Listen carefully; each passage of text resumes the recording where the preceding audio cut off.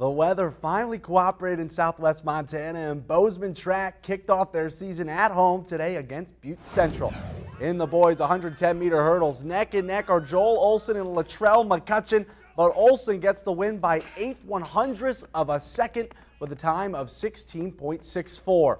Same event in the girls hurdles, and Bozeman's Lucy Corbett takes first place. She gets in with a time of 16.06 seconds.